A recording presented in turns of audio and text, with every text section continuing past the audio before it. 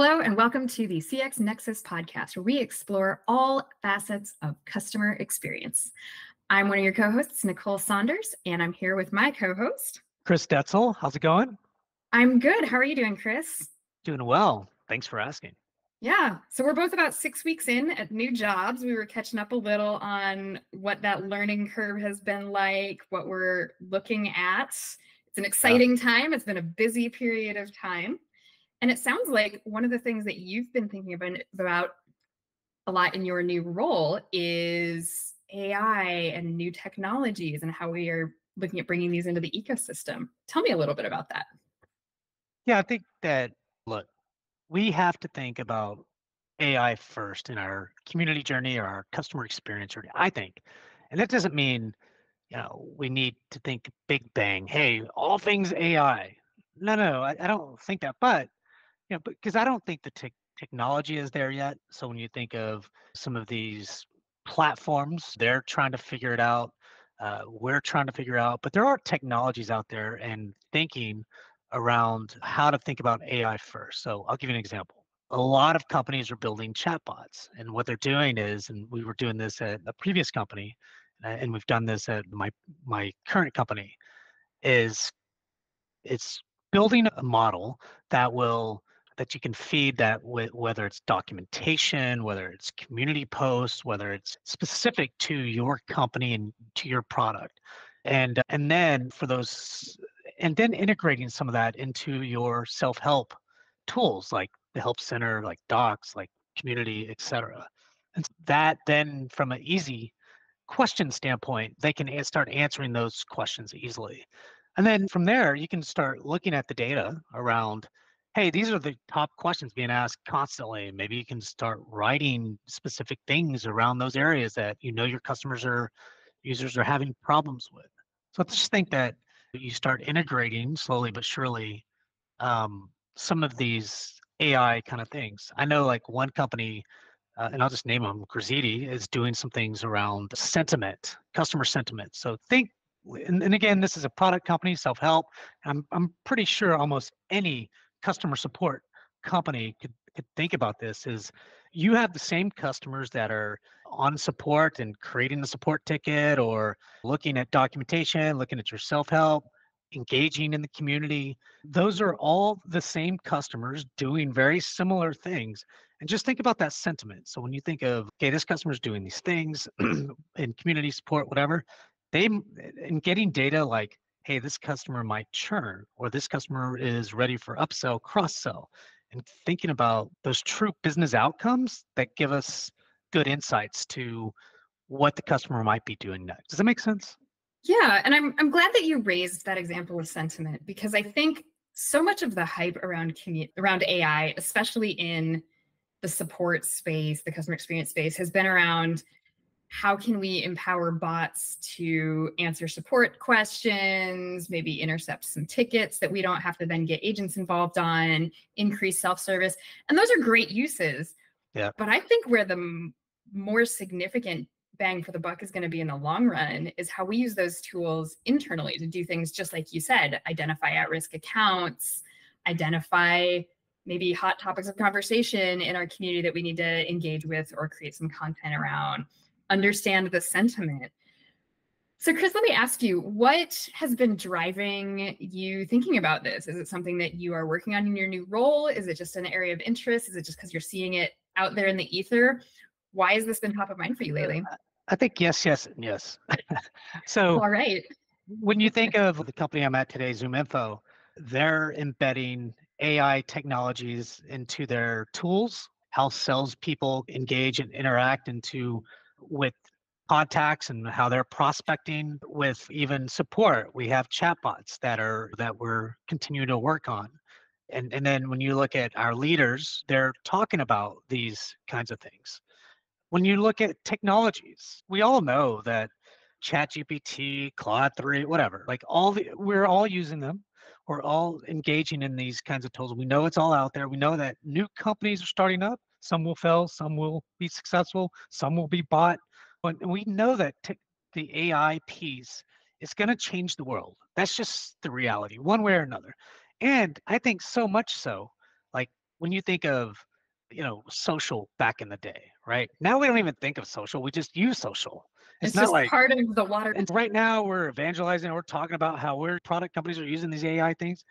Tomorrow it's gonna be like, yeah, what? So what? You should be. If you're not, you're gonna be left behind. I don't get that. It's like when you look at on-prem versus SaaS. You have on-prem? Oh my God! Like, why wouldn't you use SaaS? Some of that's changing again, but so I think that yes to all of those questions because it will and has already changed our lives. And we got to figure out how to incorporate that into our daily jobs. And whether it's community management, whether it's customer marketing, whether it's support, whether it's inside the product, you're a product leader, right? Like you're building the products and your PMs, they're doing stuff. Our customers want to do their jobs easier. How do we do that? How do we make their jobs easier? Whether it's saving time, whether it's getting this quick hit kind of thing out. We're learning, we're doing a bunch of stuff. So I don't think we, all of a sudden just stop everything we're doing and hey, implement AI. I think we now incorporate AI, but we think of that first. Hey, can I add AI to this community or to this customer experience, through those things? I mean, I just think it's, going to help us do our jobs faster, get us better insights over time. And then, even think of moderation. Like there's lots Yeah. of different ways, I think, you get these huge communities and you might not have to hire all these moderators to moderate it. You might be able to just do some AI things, have some examples. Anyway, does that make sense? Well, it does. At the same time, I don't know that there's a ton of value in people throwing AI on top of stuff for the sake of throwing AI on top of it, so Completely much agree. as keeping it in mind as a tool, right? When you have a Yeah. challenge that you're trying to solve in your community, like how do I scale moderation? Is there an AI capability out there that could help you with that? Any of those challenges. You mentioned, Chris, looking at Graziti's sentiment tool. What are some other examples that you've seen of really great uses of AI, either in the community space or more broadly in customer experience and support? I think that, it's the basic things that you already know and everybody else already knows, but tools like Claude 3 or Anthropic or OpenAI's kind of tools, allow us to do already our jobs easier, right? I was talking to one platform company that says, hey, look, the first iteration of our AI is we're going to do it from a blog standpoint, right? So we'll allow your customers from a platform standpoint to create blogs, or you can create blogs using our AI tool that's going to be embedded into the product. So the first step is how they're doing that. The other pieces are, beautiful thing about, I'll give you an example. Like I was using Claude 3 the other day and I had all this data around, why customers want a community, why our customers want a community. I just used the copied and paste, didn't have their emails, but just had their reasons why they wanted to use it. They had a 1 to 5 on certain things. There's probably like 150, you know, question or answers to specific questions and things like that. And I thought, man, that's a lot of questions. What's the output here? What's the value here? And so what I did was throw it into Claude and I said, hey, look, give me an analysis and understanding, quick hit of why these customers want an online community. And boom, it said X% wants this, X% wants that. And then, and it was like this whole entire kind of um, uh, view of what my customers want and how they want it, right? And so I copied that, pushed it into a doc and saved that for later and say, hey, our customers want this RevOps community because of A, B, C, and D. That's what they said, and so I think that you can get analysis from there. I think you can, start blogs from that, like transcripts that let's say I just doing a webinar, for example, and we went deep into the product or whatever, and it's very technical. Just take that transcript, push it into Claude 3, 5, or ChatGPT, and then it gives me this blog or write up or summary of exactly what we talked about in detail, right? It does have some of the, you can get pics from it, but I wouldn't use that for the blog. But you have PowerPoints and things that people created or titles, or you can get titles of webinars. You can get, what we want to talk about on the webinar, things that we had to think about intensely writing a blog or, hey, what do I call this webinar? Or what are some descriptions of this webinar? You don't need that anymore. I'm sorry. Like, I don't like, does it stop us from thinking? Maybe, but everybody's using it, and we need to be smart about using it. But I think, you've got to use these tools because it makes it easier. Absolutely. Like I think about where some of the places that I found that it's been really helpful is with the stuff that we do over and over in community. Like when you have a user groups program and you're hosting dozens of user groups every quarter, Hmm. it gets tricky to rewrite those descriptions and make it sound interesting each time, right? And a lot of people don't want to take the time to do it. But if you can throw that into a GPT transformer and have it Yeah. quick adjust, pull that information in, reword it in a different way, that can be a really easy way to do things. I also think about how much time I used to spend What is like it? taking notes in meetings and then writing Oh, summaries and then sending them out. And it's just so amazing that AI can just do that now and just take care of it for you. Now, I always go back and tweak it and polish it up, of make sure it's course. all correct and all those things. But it saves a ton of time. And I think that it can be just these little shortcuts. And often when I've talked in the industry about implementing AI in the past, it's been these big enterprise level implementations of predictive analysis and chatbots. But I think every employee could be using it just to make a couple tasks a little bit more efficient, a little bit easier, getting over that initial hump of, oh, I got to write this thing and I don't even know where to start. That's where That's these right. tools can be so There's no handy. more So writer's block. What is writer's block anyways anymore? writer's block is really, I think it's partially imposter syndrome. It's when you're sitting there staring at the page and you're like, I can't come up with anything amazing enough to accomplish this thing. And you totally can. You just got to get started. I had that experience the other day. I was trying to write a song and I just didn't know where I wanted to start. And I just grabbed a line from a poem a friend had written. And just that little trigger helped me write a whole song out of it. And I think that the GPTs and everything like that can really help just get those initial ideas out there and come up with something a little bit new, a little bit fresh. Like I said, especially when you've got recurring programs and you need to put a new spin on it, it, it can brush it up for you really quickly and easily. How are you thinking about, and not to put you on the spot, but to put you Yeah. on the spot? One is you have employees. There's a couple questions here. How do you encourage your employees to use it or not use it? And then how are you thinking kind of the overall strategy and the things that you're doing? Because you own community, you own customer marketing and some other stuff. So how are you thinking about that? And I think it's some of the ways that I've talked about. And of course, everybody's got to navigate within their own organization's yeah, rules. And that's right. I'm still sorting out what that is at my new company. My previous one actually had spun up a center of excellence around AI, where there's a team that was keeping up with industry trends, looking at the tools that were out there, experimenting with them, rolling them out in limited access to employees, Mm, and then asking employees every month, okay, what have you figured out? How are you using it? Taking those, turning them into best practices, and then teaching them out to other people. So as we would say, hey, I've used Chat GPT to do this thing. They go, that's great. Let's get more people using it that way.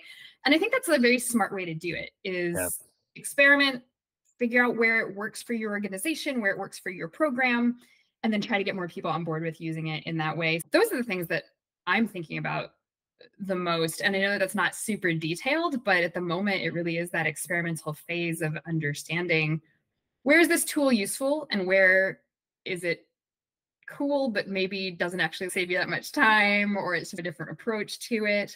I'm also really interested over time to see how this changes things for people that maybe have different ways of thinking or processing information. And if it maybe Hmm. removes some hurdles for people that have struggled with the traditional structures of work life in the past.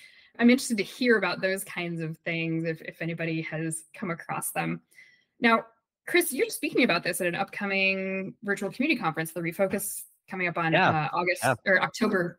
Gosh, what month is it? It's gone by so fast. It October. is still September, but it's next week, actually, October It 1st. is. So I don't know if this podcast will be up. I'm sure it will be out right at the Yeah, same time, actually. probably around the same time. So you're speaking about AI in support communities or just more In broadly? communities over broadly, and it'd be somewhat similar to this. I have this guy named Ed that is very well known within the community space. I feel a little like imposter syndrome a little bit, but Shout out he's to Ed. We love Ed.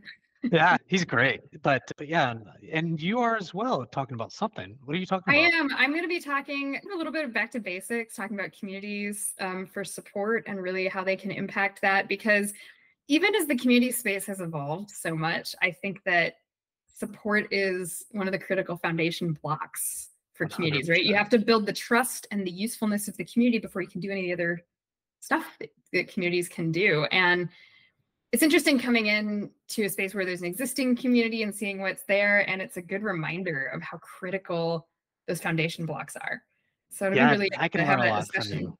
I'm sure I'm going to learn a lot from. I'm going to try to go. I don't know what time it starts, but if I don't have anything that day, I'm going to that time. I'm going to make sure to, because that's what I'm doing today. I can Yeah. certainly learn from you. I mean, you built a support community at a support company. It's a thing or two about support communities. I've learned a lot over the years about what works and what doesn't. And you know what's so interesting about it is it keeps evolving too, right? Yeah, There's the things that were true 10 years ago. Some of them are still true, some of them have changed. And I think AI has actually been one of the biggest factors in that. I think it was yeah, first bringing in chat kinds of support, and then now starting to have a lot of that automated. And we've talked about it before, but I think that communities for support both remain very important, but mm, also communities have to be able to do more than support, because as you've got AI and chatbots and accelerated knowledge management via AI taking over a lot of the self-service support, the questions you're going to see in the community are going to start to be the harder ones, where yeah. people are really, It can be a shift. That's interesting that you said that. yeah, it's going to be like a shift where people aren't going to be coming in and asking the basic, hey, where's this setting? Or like, how do I Yeah, build this thing? They're going to be coming in and saying, okay, I read the article, and so I know how to use the setting, but has anybody ever used the tool to do XYZ? And so the questions you're going to get in the community are actually going to be the ones where people really need the help from somebody else who has done this or done something similar to it before. And that's going to be questions that a bot can't answer, an article doesn't answer, maybe even your agents can't answer because they haven't actually done the thing and can't tell you from experience. And so I think that communities are going to increasingly pivot to being about that hands-on experience and people really sharing about and connecting with that. So one of the places we're really, really interested to see AI go is finding ways to identify other users that have similar use cases that you should follow and connect with, because ultimately that is the deep value of community. And today, I don't know of too many technologies that are really great at taking 10,000 users and saying, hey, here's a little cluster of people that have similar things, yes. and here's a little cluster. We let them self-organize with I feel groups like and things AI like is a that. huge potential for that. Yeah, but there's this huge matchmaking potential out there. And I think it's just going to become ever more critical as those questions do get more complex and do get more focused on actual experience. Yeah, I think that when you think about the matchmaking piece, and I love that you said that because I think it's something I'll be talking about a little bit at the conferences. When you think of there's a small business company, there's a medium-sized business, and then enterprise-wide kind of big companies. A small business customer, that uses your product is probably using a little bit differently than, to some degree, than a bigger company or whatever. But this person in a small business does a million different things, right? They might be the president, they might be the sales guy. Maybe they have 5 people or 7 people versus these enterprises that have teams of 50 or something like that. So there's probably opportunity to say, when you think of the matchmaking piece, is, hey, this person's a small business, they have this many people, this is their role, this is what they're trying to do, match them with this kind of person that's similar, but boom, and then voila. There's technologies that we've seen. I got an email not too long ago about, hey, we've matched you to so and so, but you start using AI, you still need the data. So when Mm-hmm. somebody creates a profile, you've still got to get, where's this person from, what company, what do they look like, and that kind of stuff. The beauty is my company Zoom Info does that for already. Get all that stuff. So there's some great Yeah. stuff there. So you can imagine what AI can do on that matchmaking piece. And the one thing I would say though is, and maybe I'm wrong, is I said this to an executive yesterday. I said, look, because the key at the end of the day is user generated content, getting users to create Yes. content. And the other piece is Google is putting that as a priority rather than your other content that's being, like blogs and things like that, that's not as much of a priority than user generated content. The forums of the world and things like that will get way more authority in the future because it is user generated. So I think that's one thing to note, that AI probably is going to dilute a lot of this content. search engines are getting a lot smarter, or will get a It's lot smarter only in the going to future. make communities that much more valuable and important. Absolutely, This is 100%. such a critical time for businesses to be investing in their communities because of that, and making sure that they are also being very thoughtful about how they do and don't allow AI use in a community. Because you do want that authentic, authoritative Yeah. content that is going to rank really well. There's also a big call for like companies, if you've got a gated community, now is the time to open that up and make it searchable. You're missing out if you're not using that as a part of your SEO strategy. I think that there's reasons to have gated communities, but in my There mind, are, or portions of your community that are gated as I for was about to say, sure. look, when I think of support communities, most of that should be open to the public, right? Yeah. And if it's not, you're missing out a lot of nice GUI SEO organic traffic. And there's a lot of, when you think of support deflection, when you think of getting the name out there even more, I always tell people, and I tell people at Zoom Info, I was like, one of the number one goals, which there's many, but one of the big things is I want to be on the first page of Google. If anybody says anything about my product and has a problem with it, I want to be on the first page right there. You know why? Because it's expected.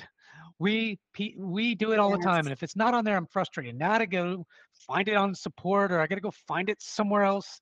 I got to call my account manager or something else that it's going to take time and effort. I want it like that, and I want to make sure that I'm there. Now, it takes time and effort when you start from ground up. Anyways, I know I got off a little bit, but I do think I think there's having a a whole portion, conversation to be had there too. yeah, exactly. But I do think AI is going to play a huge role, in our online community space, and we should watch out for it. But I think there's a huge opportunity for, and I'll say this again, I've said this a lot, because I think innovation within the community platform space is zero and has been zero for a long time, and it's very Agree with that. frustrating.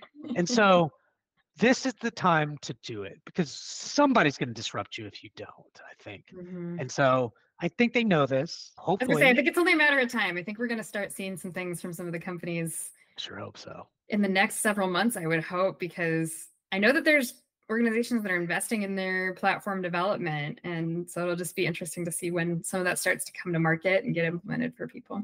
Because we can't do everything. But if they don't, they will be left out, because we'll be using other technologies to embed it into our communities and things like that. Mhm. They should be thinking that if they don't, we obviously do. Think of that whole entire customer experience, connecting directly to support systems, whether it's Zendesk or Salesforce, or connecting to LMSs, whether it's, I don't know, whatever LMSs are out there, and Right. other sites, to have an open API kind of area. That is just table stakes now.